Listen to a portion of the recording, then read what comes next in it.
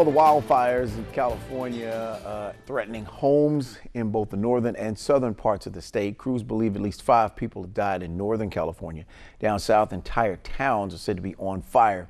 Fox News correspondent Ray Bogan reports from Ventura County. Firefighters across the Golden State are fighting several infernos, and 2 here in Southern California are forcing evacuations and causing significant damage. The fast-moving Woolsey fire is driving thousands of people from their homes in Southern California. Flames exploded overnight, jumped the 101 freeway, and triggered new urgent evacuations.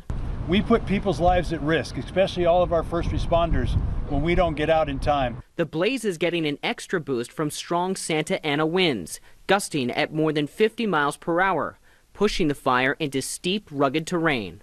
Rolling hills and mountains make certain areas difficult to fight by ground. The fire is also burning in Thousand Oaks, the same city where a gunman killed 12 people at the borderline bar and grill Wednesday.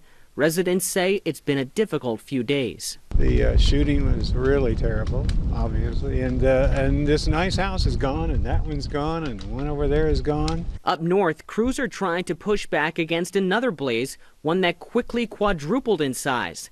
Burnt-out cars sit in front of blackened homes gutted by the flames and intense heat. Residents in the town of Paradise say the fire has seemingly engulfed their entire community. I know when we go back, if it's still there, God willing, that house is going to be filled with smoke. This area of Southern California has seen minimal rain, so the very dry ground and strong winds are only making these fires stronger. In Ventura County, Ray Bogan, Fox News.